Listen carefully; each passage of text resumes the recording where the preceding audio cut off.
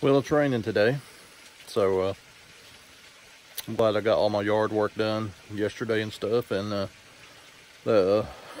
makes a big difference with all the rain we're having. But I just wanted to talk about the Kentucky Derby, the horse race they run yesterday, which occasionally I watch. I don't watch it every year, but I happened to just be watching that one, and I don't know much about the rules and all that stuff on the Kentucky Derby, but after watching a replay many times, I just want to say I feel sorry for the guy who actually really won that race, because, you know, if you got 6 inches of mud that these horses are running in, and they're saying, well, this guy can't come over half a foot,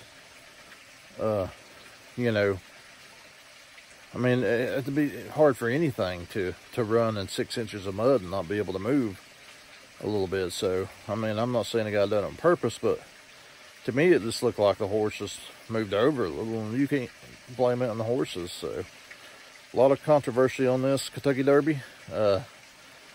Personally, if I was the guy they gave the win to, he's always going to be, people's always going to tell him, say, dude, you didn't win that race. So they kind of gave it to you.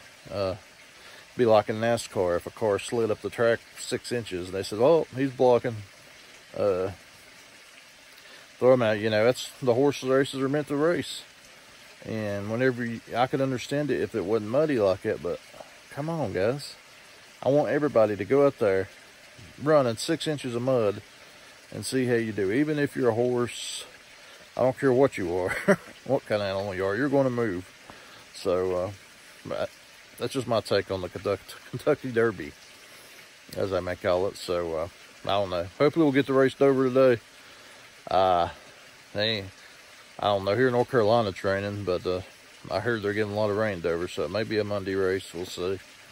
But tell me what you guys think in the comments below. Subscribe to the channel. Did the guy really win the Kentucky Derby, or did he cheat? So you guys let me know. I don't know much about the rules, so tell me what you think.